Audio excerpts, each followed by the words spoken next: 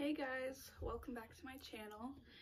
It's been a minute since I've posted last, and that's because, as you can tell, I've had my baby girl and she is just perfect. Her name's Rosalie, and I don't know if you can she's supposed to be going down for her nap sometime around now, so hopefully she'll nap while I do this video. So she is 1 month old now, and it's just been an adjustment trying to learn, you know, what she likes and just mom life in general. So that's why it's been a little bit, but I want to try to get back into making some more videos for you guys, and today's video is going to be my labor and delivery birth story, and it was kind of crazy. Kind of gives me PTSD thinking back about it because a lot went down. It was a really long labor, and I actually had a postpartum hemorrhage with it, so it was kind of scary. So I just want to tell you about that, and I have a couple little short clips that I'll insert into the video here and there from the actual day, but I didn't really get to film. I didn't really want to like film it, so you'll just see those clips and pictures as we go. So we went in, my husband and I went into the hospital around 5 p.m. on November 27th for my induction, because I was already, you know, late. My due date was November 22nd, so I was almost a week late already. Well, I was a week, whatever. My head is all jumbled. But so we went in around 5 p.m. and I just got, you know, the normal admitted, you know, paperwork, got into my hospital gown, got my bracelets and all of that, and the doctor came in and checked me, and I was not even 1 centimeter, and I was still not thin enough or anything like that. So they wanted to start me on Cervidil first, which is, if you don't know, it's like, it looks like almost like a tampon that they insert into the uterus, and it'll just kind of sit there and administer prostaglandins, which will soften your cervix in the hopes that it'll get it ready and to soften so then it can dilate then. So they administered the Cervidil into my uterus around, I'd say like 6 o'clock. So it was like about an hour after we got there. And they told me that that'll be left in for about 12 hours. And then, or was it 12 hours? Yeah, 12 hours, I think. But they would check every now and again to see if it would fallen out or anything, because some people don't need it the whole 12 hours. So they left then, and after that, it was just kind of like a waiting game for a while. Kind of just sat around, watched TV, and played some, I brought some card games we played, and I didn't start getting like regular contractions until around 7 p.m. And they started off like really, really mild, like they weren't even bad. And during my labor, I was on like a birthing ball trying to help open up my cervix more. And I was walking around. They had me on a wireless monitor for a while because I wanted to be able to walk around and everything. So I have my little note sheet because it has been a while since I gave birth. So yeah, the rest of the night was pretty chill. They checked me and I still hadn't made any progress, so we went to bed around 11 p.m. But I don't know if you ever slept in a hospital, but it was like impossible for me to sleep with the nurses coming in, you know, every few hours to check your vitals, and then you could hear all the monitors going off, and the beds were not even comfortable, so didn't really get any sleep that night. And then in the morning, it had been around 12 hours that my Cervidil was in. It was like, I think like 8 in the morning that they checked me, because it was time for them to take the Cervidil out. They took it out and I was still only about 1 centimeter, so it hadn't really done much for me, and my cervix still wasn't as soft as they would like it to be. So then they wanted to start me on what's called a Foley bulb, and it's another device that they insert into your cervix to help dilate you. And this is like, it's like 2 balls of, they're like balloons, and they fill them with fluid, and it basically manually opens your cervix. So this time they, for sure, you know, they're like, oh yeah, this will work, because it is basically just opening it for you. So they inserted that, and that was probably like, you know, 9 in the morning or so, 8, 9 in the morning. And that one was a lot more uncomfortable than the cervidil. The cervidil I didn't even really notice, but the Foley bulb I could definitely feel more pressure, and it was more uncomfortable. So they told me that they would leave that in for about 12 hours and that they would hope it would fall out on its own again. If it would fall out, that means you're about 4 to 5 centimeters dilated. So I was really hoping that would happen. And then the rest of the day, my contractions would just start getting worse. And they actually started me on Pitocin as well around the time they put the bulb in, because they wanted me to dilate and get the contractions going in the hopes that my body would start just, you know, picking it up better. Like, my body was already naturally contracting a little bit, but not enough.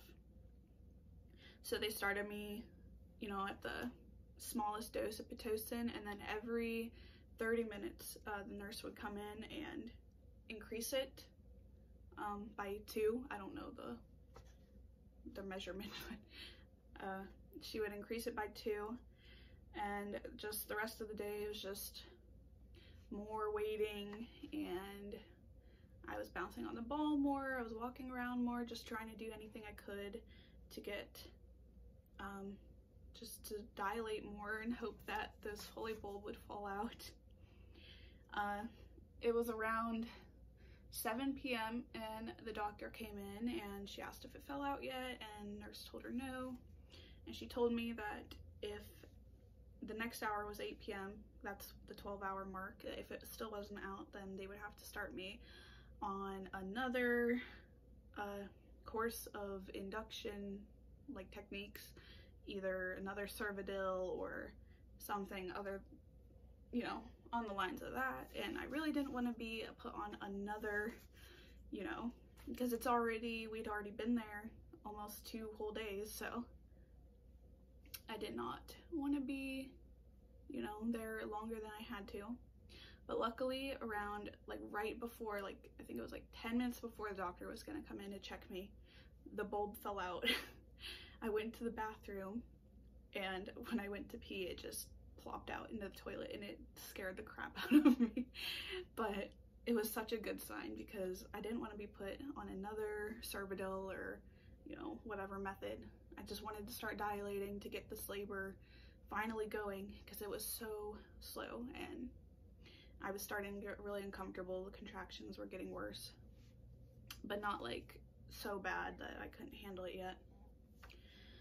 So yeah, like I said, it was 8 p.m. when the bulb fell out, so that meant I was about 4 to 5 centimeters, and the doctor checked me and she said, yeah, about 5 centimeters. They wanted to keep the Pitocin going, and they kept still increasing it. They ended up getting it up to, I don't know, it was close to the max, but it wasn't the max. I think it got up to like 28, and I think the max is like 30, so it was pretty high up there, and you could definitely feel those contractions going, and they were probably every minute and a half, and they were starting to get really intense. And this, like I said, it was pretty late at this point. It was like 9, 10 p.m. and I was starting to get really uncomfortable, but I wasn't ready for the epidural yet. And the doctors were telling me that I needed to just, you know, get a good night's rest, since, you know, I'd be pushing the next day, and, you know, they could tell I was like anxious and I was getting uncomfortable, so they decided to give me morphine so that my muscles could just relax and I could hopefully get some sleep. So yeah, around 10 p.m. I was given morphine, and that was a weird experience. Like, I went into my IV that I had, and it made you feel like really drunk. I guess, like, I was getting like super tired and I was trying to fight it, but I couldn't. And then when I tried to get up to go pee, I just like, it was like that really dizzy, loopy feeling. So that was weird. So I did get a couple hours of sleep, but around 2 a.m. on the 29th, I woke up because I was having really intense contractions to the point where like I couldn't really handle it anymore. And I was just like, I wanted to get more rest. So my doctor and I agreed that I should get the epidural so that hopefully I could get a few more hours of sleep before I'd have to go, you know, push. So yeah, around 2 in the morning is when I got my epidural. My doctor came in and checked me again, and I was like, I think around 7 centimeters around then. So the anesthesiologist came in and he, you know, prepped the area, got my epidural put in, and it wasn't bad, like, getting it done, but when I was getting it done, he actually, like, I don't know what he did, but he like went into the wrong spot. He went and actually punctured the spinal fluid column, I guess. And when he did that, it made my legs like just like start twitching, and like it felt like lightning bolts going down my right leg, and it like flung up, like I didn't do like voluntarily. And when that happened, my husband got really you know, nervous, and he hadn't really eaten much, so he almost passed out, which was crazy. And the nurse had to go over and help him sit down while I got this needle in my back, and I'm like kind of scared because he's telling me he, you know, messed up. So it was pretty crazy. He finally got the epidural in the right space, and then he told me that when like I go to leave, I'm gonna have to keep that catheter in longer than most people, because I guess when they puncture that area, you can get a spinal headache, and it's like a super bad headache that only will like go away if they, I guess, fill the spot that they punctured with usually your own blood. So they told me it'd be easier if I just kept the catheter in, so that if I needed to get that spot filled, that they could just easily get to it and, you know, fill it with my blood. I don't know. Luckily I didn't have to get that done, but it was still, you know, kind of crazy. So yeah, I finally got the epidural done, and I did feel a lot better. I was completely numb from the waist down, couldn't move my legs, which was like a really weird feeling. I could kind of like wiggle my toes a little bit. That was about it. So then I finally got the sleep I needed until, actually I only got a few hours of sleep.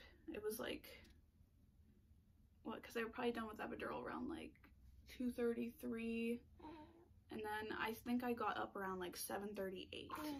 I woke up and I was in intense pain, like all of a sudden.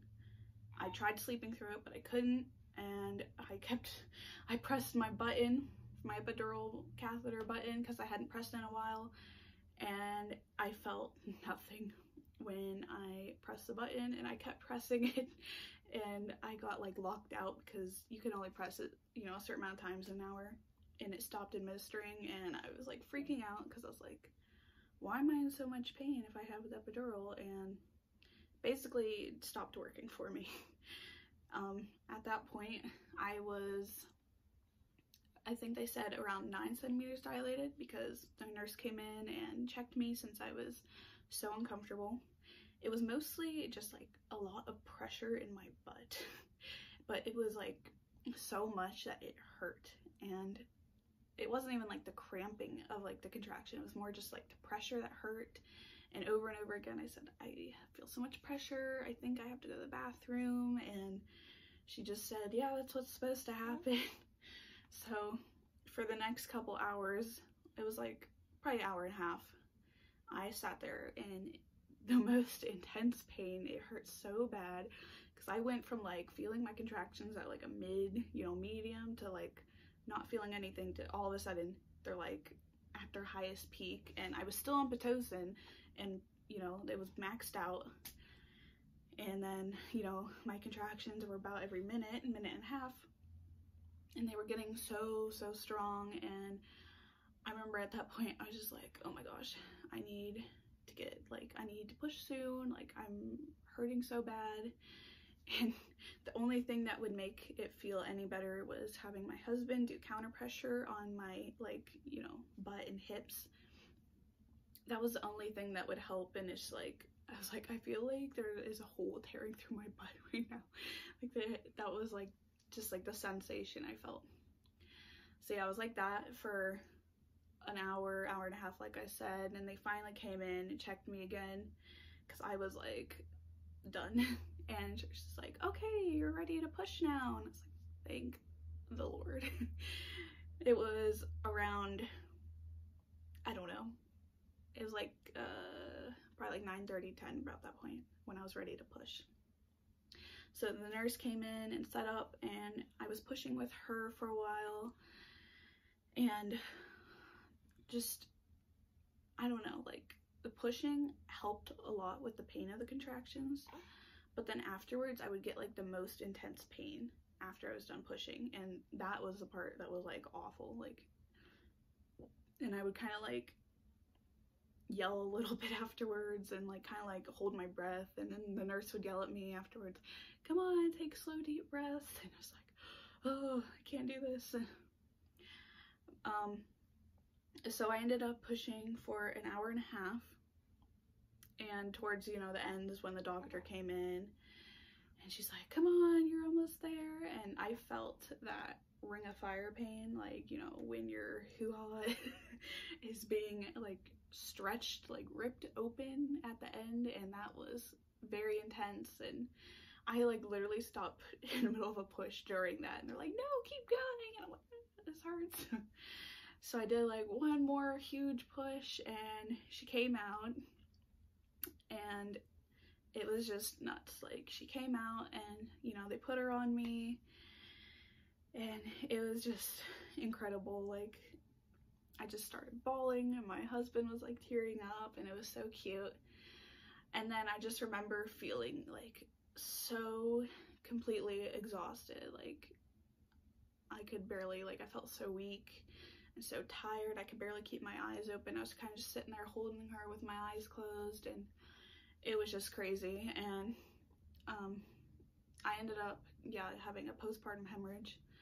So the doctor was trying to soak up like all the blood, like absorb it. They like put like towels in you, and she's like her like whole hands, like both hands in, trying to scrape out pieces of my placenta and like just all the fluid, and it hurt so bad. And then while she's doing that, she also started stitching up, and I could still feel all of it. So she finally gave me a shot of lidocaine to numb the area, because that freaking hurt, being stitched up without any pain relief.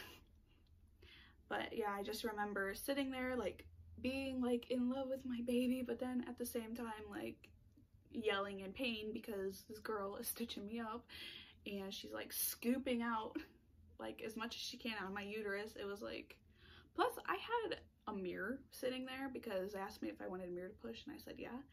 And so I could like see the whole thing, like all the fluids and everything she was scooping out, and like that just made it worse, like just watching all of it, because I'm like, that is a lot of fluid, that doesn't look normal.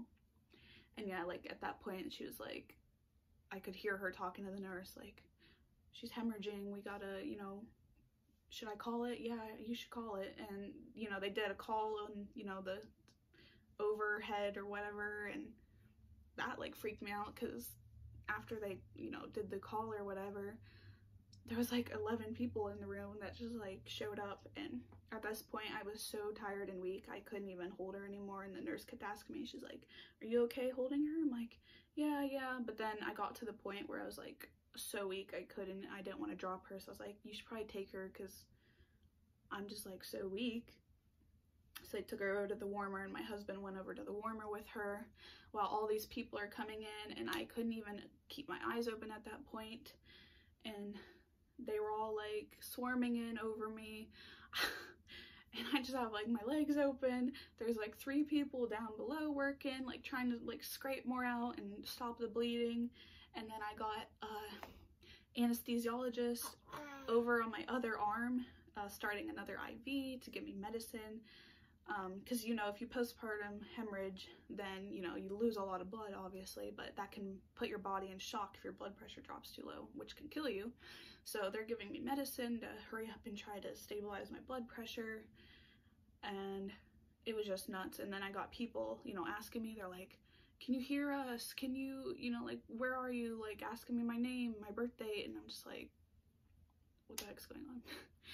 I like thought I was going to die, and it was really scary. And my husband was over at the warmer, like freaking out, like he didn't really know what was going on, and he was just terrified, and I was terrified. But they did luckily get the bleeding under control, and my blood pressure stabilized, and I lost a lot of blood, but it didn't get to the point where I needed to get a blood transfusion. It was like right before that, so that was good. And then finally they like left the room, they just had oxygen on me, and they're just asking me like if I'm feeling better. I'm like, yeah, I'm feeling a little better now. I could actually like keep my eyes open and sit up. When I was like super pale, like I might insert a picture to show like how pale I was. And they just, you know, just trying to get me back to like life, I guess. And then they finally let me hold my baby again, which was great because I just wanted to hold her and see her, and it was just nuts. So after that all happened, you know, they just kept me monitored, and you know, they had to keep checking my blood pressure. I think at the one point I remember it was like, what was it? It was like 50 over like 30 or something. It was like super low, and I was like, oh, that's nice. Yeah, they kept us in the hospital until we didn't get discharged till December 1st, because it wasn't even for her. Like, she was perfectly healthy, like there was nothing wrong with her. Oh, I didn't even tell you her weight. Oh my gosh. So yeah, she was born at November 27th at 11:17 a.m. and she was 8 pounds 10 ounces. So yeah, a huge, well, I guess not huge, but a big baby. And yeah, I was just so in love with her. And yeah, like I said, they kept us in the hospital till December 1st, and we were finally discharged and able to go home, which was great. But before we were able to get discharged, I had to get like all these iron pills, you know, because my blood count was so low, and I had to get an iron transfusion, which that hurt, okay? It went through my IV, and it like burned. It made my whole arm like numb and tingly, and it burned. And I don't know if anyone else is going through that, but it was rough. And you know, they had to, like I said, they kept that epidural catheter in my back, so the day I finally got all of my IVs and catheters out was just great, because you know, they were taking my blood every like couple hours. I had the epidural catheter, I had 2 IVs, and I was just over it. I just wanted all the needles out and just go home.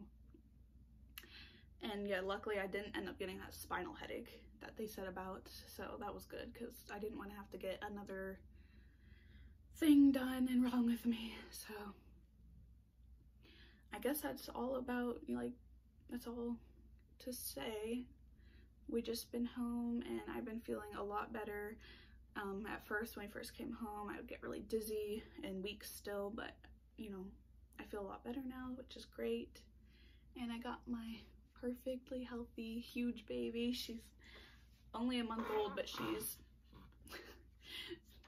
she's already, I think, I don't know, last time we had her checkup, she wasn't even a month old yet. She was like 2 weeks old, and she was already almost 10 pounds. So I guess we'll see how big she is at her next appointment. So thank you for watching this video, and stay tuned for more mommy videos to come, and yeah, hope you enjoy. It is November 27th and we are on our way to get induced. My due date was the 22nd and our baby still isn't here. So we are headed right now to the hospital. Well, not right now. It's like an hour or two before we have to be there, but gonna get something to eat and just chill before we have to go in. And they're gonna start me on Epidura'l. So, fun times.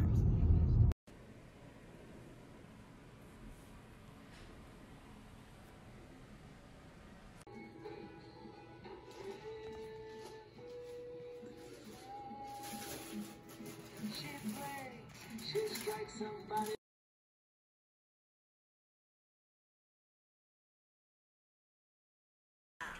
Baby mama, this song been pregnant for way too long. Let's tell the DJ turn it off. If she a baby mom, Go ahead. she gon' do that baby mom. Work. She gon' put it on you.